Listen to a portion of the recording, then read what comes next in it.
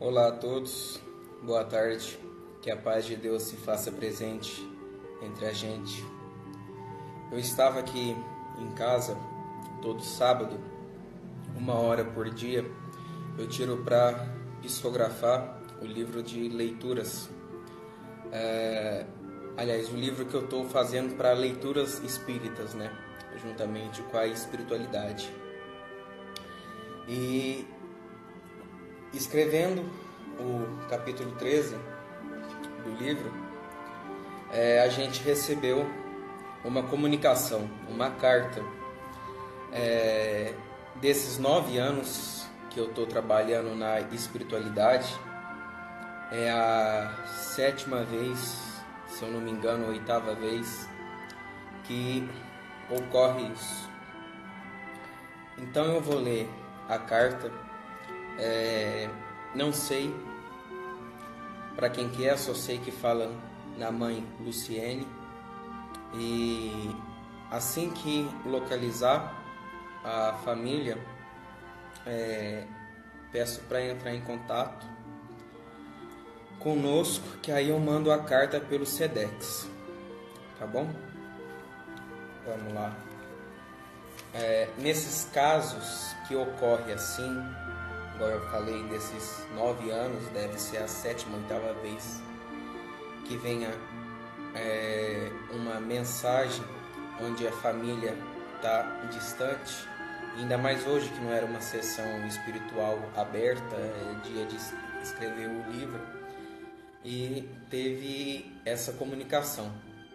Então, acredito eu que a mãe necessitava de uma palavra amiga, e a gente sabe que a comunicação é uma comunicação espontânea, né? E eu vou ler o que está escrito aqui na carta. Mãe, o Zacarias, o Paulinho e a Maura me acompanham nesse momento. Minha mãe Luciene Salvador, meu pai Paulo Sérgio, meu irmão Murilo, vó Rosa, tia Luciana, peço de Deus a bênção para todos nós. Mãe, se eu pudesse aproveitar cada segundo do teu lado, daquela quarta-feira, 23 de setembro, juro que teria aproveitado mais. Mãe, ontem foi um dia de grandes emoções. Você lembrava a todo instante do meu nascimento.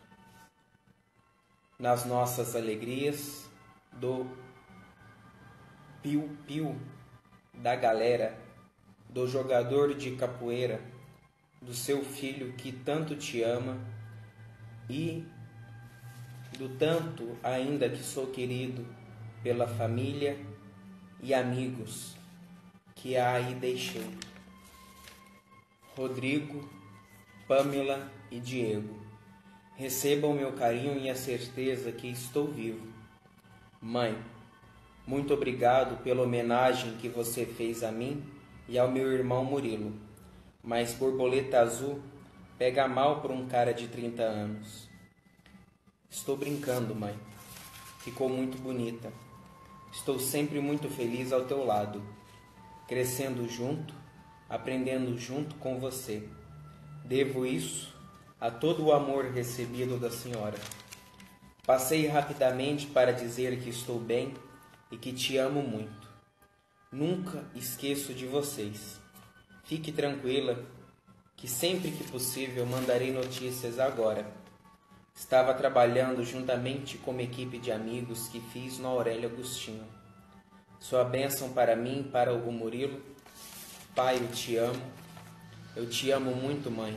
Do seu filho, Piu-Piu, Bruno Henrique, Rosa. A carta veio num dia que não é dia de sessão, né? Quando a família for localizada, a gente pede para entrar em contato conosco, aí a gente envia a carta para a família. E que Jesus abençoe a todos. Tenham uma boa tarde a todos. Fiquem com Deus.